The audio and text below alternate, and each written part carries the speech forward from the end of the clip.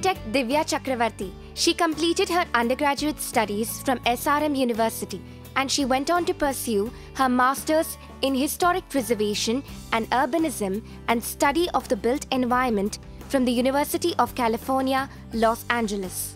She went on to work for the Department of Planning and Preservation for the city of Pasadena, California. She also did a brief stint of work for Historic Scotland, Edinburgh, UK. She had also worked on conservation projects like Khalsa Mahal, Gokhale Hall in Chennai, and Marimalappa Educational Trust in Mysore. She is currently working as a director of Samrakshan Heritage Consultancy. She is also a co-founder of the Artisan Reprisal of Traditional Materials, Method and Technology. She goes on to conduct workshops to revive traditional and lost methods of construction.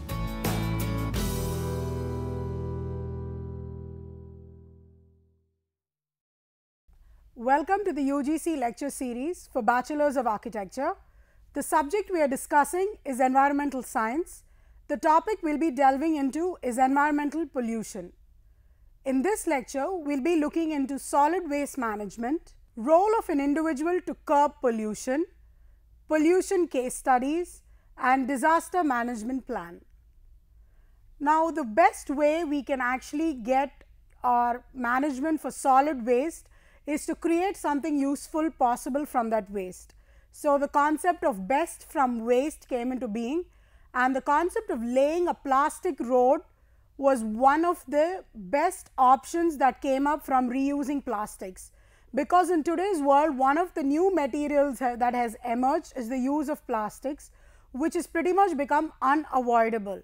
Let it be plastic bottles, bags, covers, innumerable kinds of packaging material, disposable material.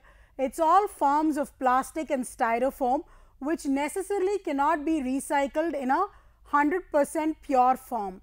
So, the next best way is to actually go about laying a road. It is found that with increase in global population and the rising demand for food and other essentials, there has been a rise in the amount of waste also that is being generated every day by each household. So, you can count the number of households that are increasing in each city, and that pretty much gets multiplied by so many thousands, hundreds of thousands or lakhs. Waste that is not properly managed, especially excreta and other liquid and solid waste from households as well as the community, can cause a serious health hazard and lead to the spread of various infectious diseases. Role of an individual to prevent pollution. Who introduced these contaminants into the natural environment? Answer is very obvious, it is us humans. So, to find a solution also rests with us. This could simply lead to the end of everything, in the sense we might be responsible for all these effects, but the damage is not only felt by humans in the longer run, but is immediately felt by plant life, other ecological life, which is eventually going to harm us in the longer run. If there is a problem, obviously there should be a solution, and obviously for pollution there are various solutions, but how feasible are these solutions? How well can these solutions be maintained in terms of how frequently will human beings follow them, or how frequently will we break the rules? So, these solutions are just not in paper format for us to read, but it has to come to a phase where we are going to incorporate it in our day-to-day lives. Prevention is obviously better than cure. So, to essentially win the race against pollution, all of us have a role to play. It's very easy to say, what can I do? If I make a change, how is it going to make a difference? But when it's an entire community we are talking about, an entire society we are talking about, so many eyes do make a difference. It is only when we behave in a certain way that our children will also learn to behave like that. When we stop littering our roads and our public environment, will they learn that littering is wrong? If we heal the earth, we automatically ensure that we heal ourselves, and we are also ensuring that our progeny, our children and their children will continue to lead a very healthy life. as an individual, what is our contributions? Stop smoking or at least follow the no smoking sign. So, where smoking is not permitted, we have to strictly follow it. Use unleaded gasoline in all your cars. Keep properly maintained to keep it in good running condition to avoid smoke emissions. Share a ride or engage in carpooling. Instead of using your cars, choose to walk or ride a bicycle whenever possible. With this eco-friendly practice, you will also be healthier and happier by staying fit. Never use open fires to dispose of waste. Adopt the 3 R's of solid waste management: reduce consumption, reuse whenever possible, and recycle whenever possible. Inorganic materials such as metals, glass and plastic, also organic materials like paper can be reclaimed and recycled. Start composting brown leaves in your yard and green scraps from your kitchen. Any wet waste from the kitchen can be added to the compost. This will not only reduce the waste in the landfill, but it will also help in improving soil conditions, home gardens, as well as the quality of the garden right outside your house. Reconnect with nature. Live green by using green power supplied abundantly and freely by the wind and the sun. Hang your laundry to dry to minimize use of gas or electricity from your dryers. Enjoy fresh air from open windows to lessen the use of air conditioning systems. Say a very big no to GMOs or genetically modified organisms, especially for farmers when they have to choose seeds or saplings. Genetically engineered crops are not only very bad for the environment, since they require massive amounts of fungicides, pesticides and herbicides, but these altered foods are a big risk towards health and can negatively impact farmers' livelihood. Use eco-friendly or biodegradable materials instead of plastic, which are made of highly toxic substances injurious to our health. Create your own green space. Value your garden, and it doesn't have to be an independent bungalow for you to have a garden. Even if it's a small balcony, having a few pots does help in keeping the air fresh in your own homes. You need to plant more trees. Make sure there are indoor plants in your homes.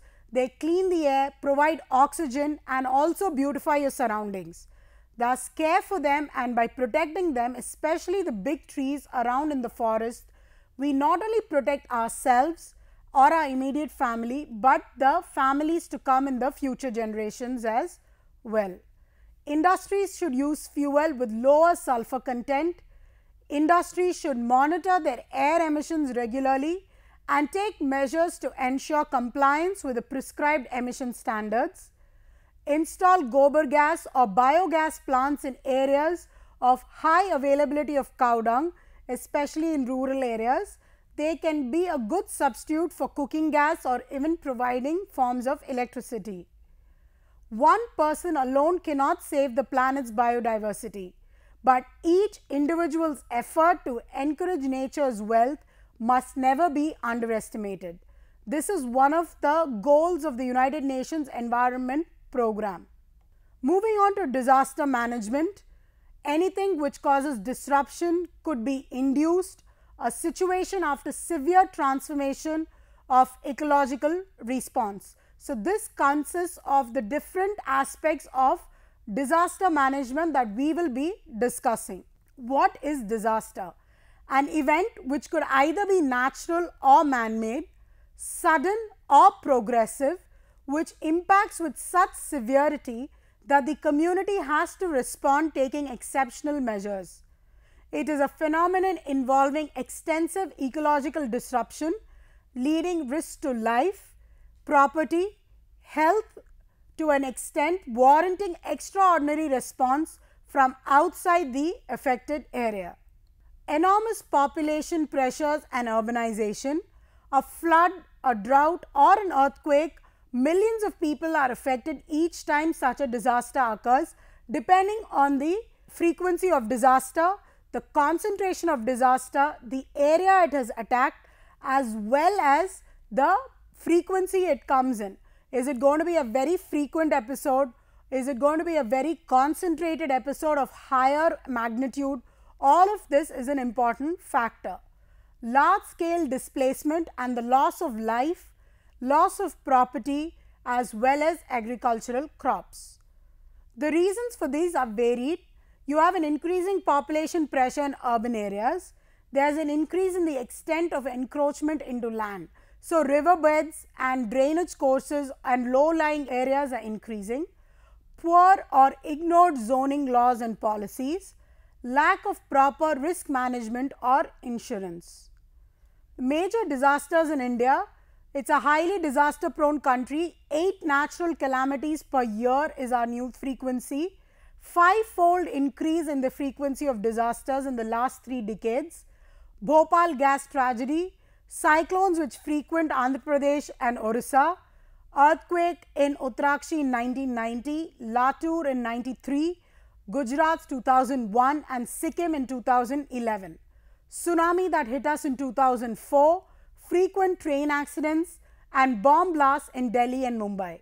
India's vulnerability to disasters.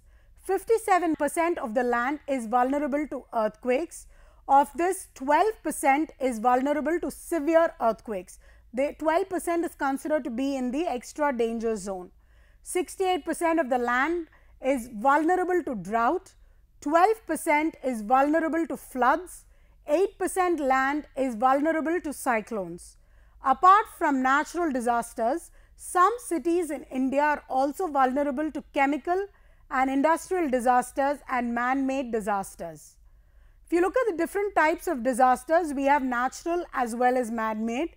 Under the natural, you have cyclones, floods, earthquakes, volcanic eruptions, epidemics, tsunamis. And man-made, you have air crashes, sinking ships, train accidents, building collapse, bridge collapse, bomb blasts, warfare. But certain percentage of natural disasters could be an after effect of some man-made or human-induced activity. For instance, the landslide could be because of constant soil erosion and constant deforestation in a particular area because of human intervention.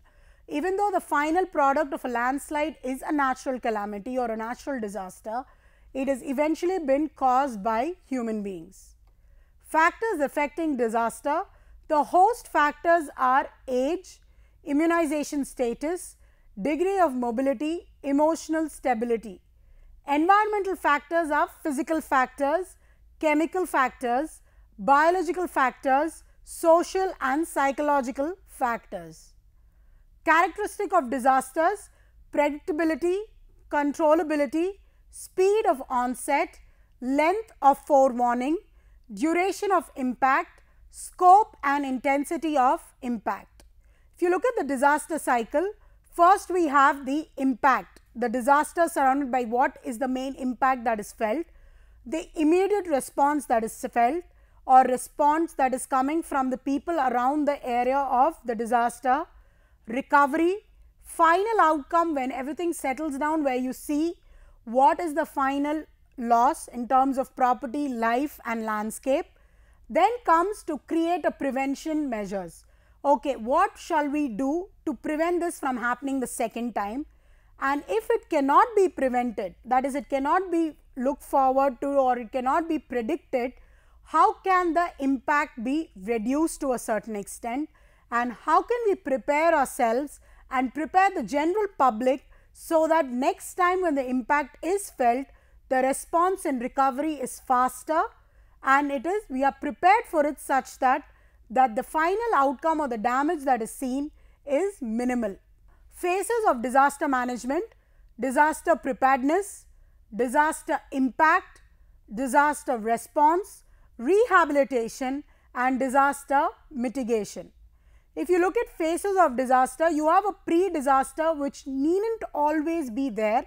It is only now that with technology that you have certain amount of pre-disaster timings, or you have the weather board coming and informing us that there is a threat for a flood, there is a threat for heavy rains, or a tsunami could be warned, or an earthquake is very rarely predicted these days. So, the pre-disaster is very rare.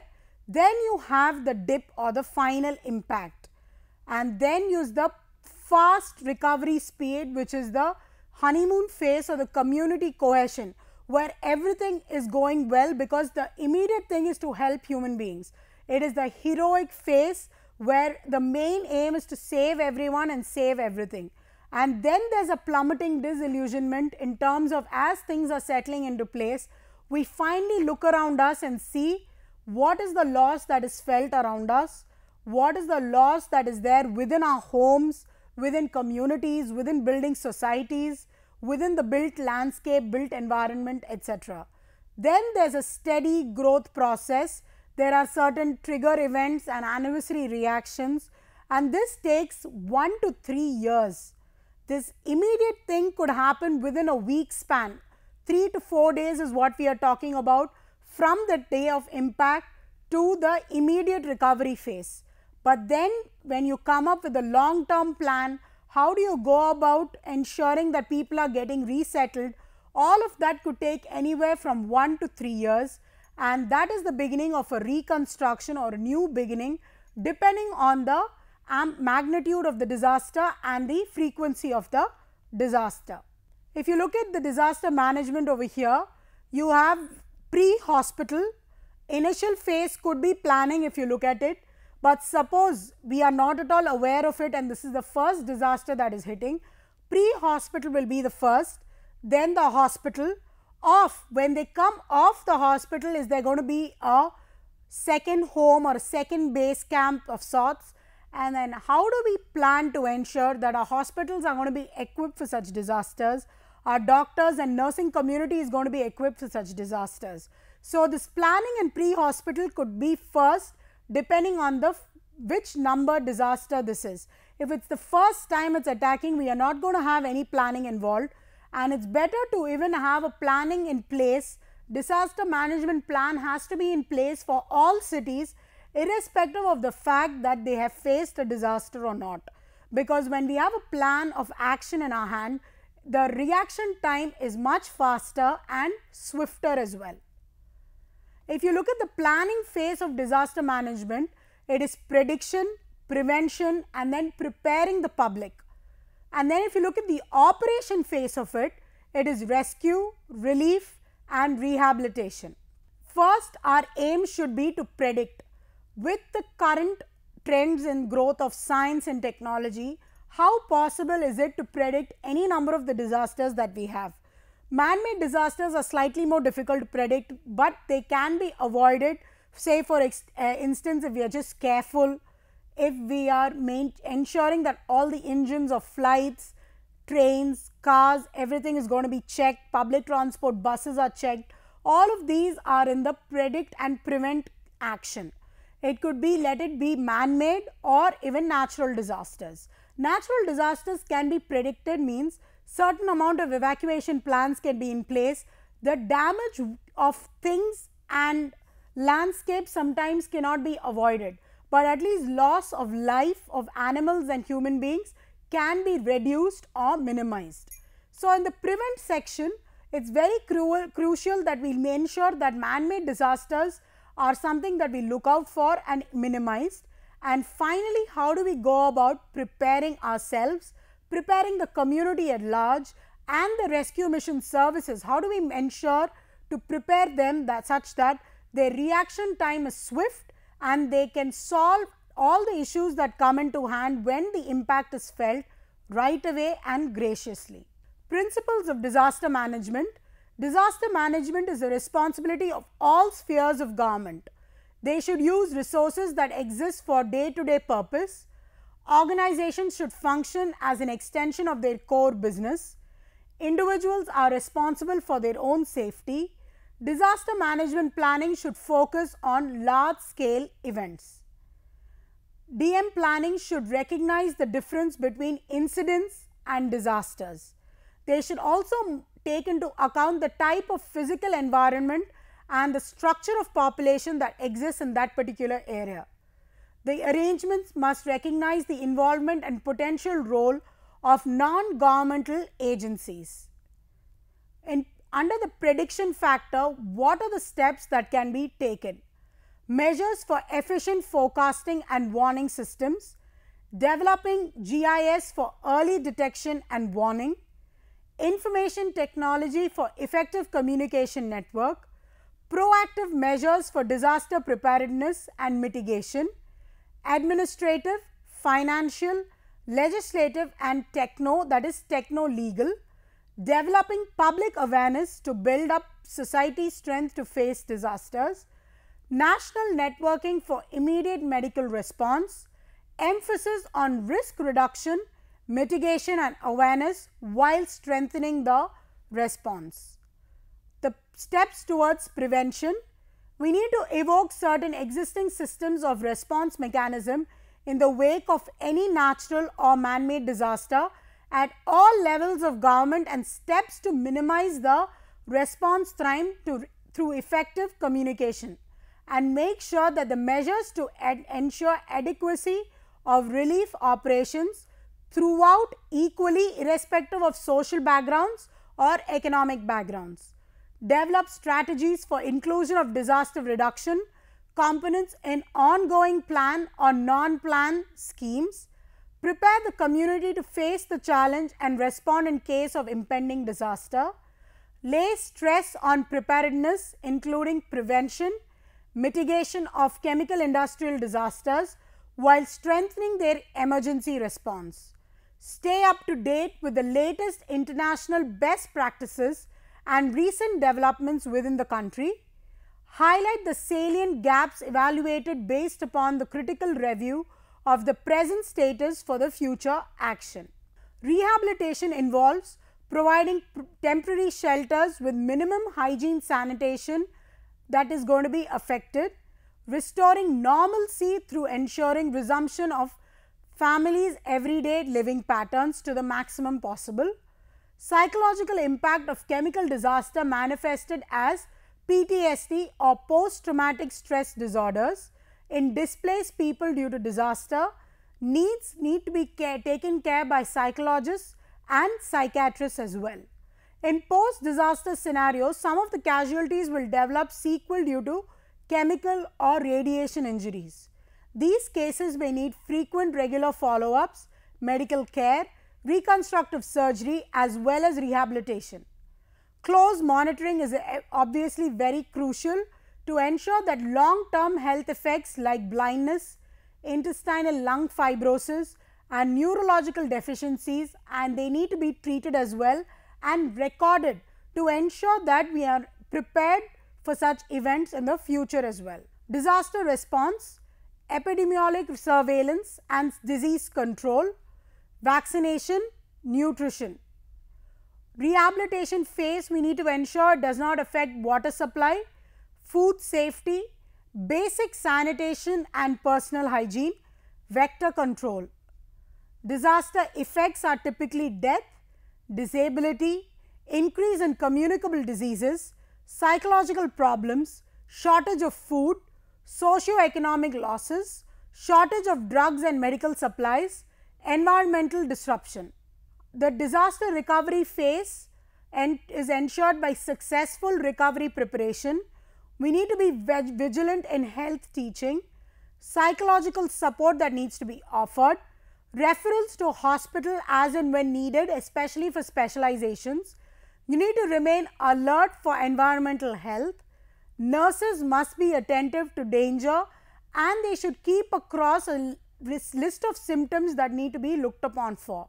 The main areas of concern: activation of an early warning system network and its close monitoring, mechanisms for integrating scientific, technological and administrative agencies for effective disaster management, terrestrial communication links which collapse in the event of a rapid onset disaster, vulnerability of critical infrastructures, power supply, communication, water supply, transport, etc., and ensuring such facilities reach disaster events.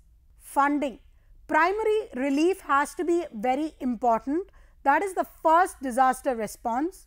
Preparedness and mitigation is very often ignored. lack of integrated efforts to collect and compile data, information and local knowledge on disaster history and traditional response patterns, need for standardized efforts in compiling and interpreting geospatial data, satellite imagery and early warning signals.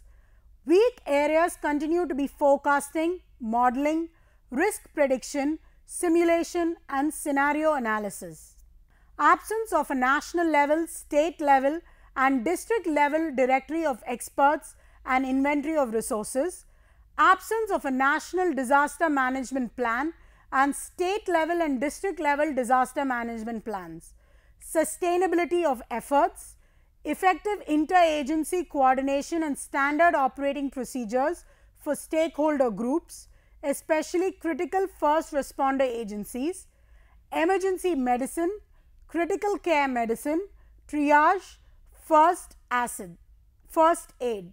Nodal agencies for disaster management, the floods we have the Ministry of Water Resources, and then for cyclones you have Indian Meteorological Department. Earthquakes, the agency involved is Indian Meteorological Department again. Epidemics is Ministry of Health and Family Welfare. Avian flu, Ministry of Health and Ministry of Environment, Ministry of Agriculture as well as Animal Husbandry. So, all of these agencies have to be in contact with each other, because any of these disasters could be an after effect of a previous disaster as well. For instance, soon after floods, because of stagnant water everywhere, there could be a source of creation of mosquitoes as well as other epidemic related issues. So, then the Ministry of Health as well as the Ministry of Water Resources have to have a coordinated combined effort to ensure good satisfactory relief. For other chemical disasters, we have the Ministry of Environment and Forests. Industrial disasters, we have Ministry of Labour. Rail accidents, Ministry of Railways. Air accidents is Civil Aviation. Fire, Ministry of Home Affairs. Nuclear incidents is Department of Atomic Energy. Mine disasters is Department of Mines. New directions for disaster management in India. The National Disaster Management Authority has been set up as the apex body for disaster management in India, with the Prime Minister as its chairman. Disaster management authorities will set up at the state, district levels, which are to be headed by the chief ministers, collectors, the Jilla Parishad chairman respectively. A National Disaster Mitigation Fund will be administered by the NDMA. Then you have a response fund will also be administered by them, and they will decide through different state administrating funds and disaster bodies that which level of disaster, how much of funds will be required. 8 battalions of National Disaster Response Force or NDRF will be trained and deployed with CSIR. A National Disaster Management Policy and National Disaster Response Plan will also be drawn up. At the end of this lecture, we have looked into solid waste management, role of an individual to curb pollution, disaster management plan, importance of mitigation and preparedness. At the end of the lecture, we should be able to answer the following questions. Give an example where waste can be converted to a useful product. How can an individual in his day-to-day activities help reduce pollution? Define disaster. What is disaster management? This brings us to the end of this lecture. Thank you.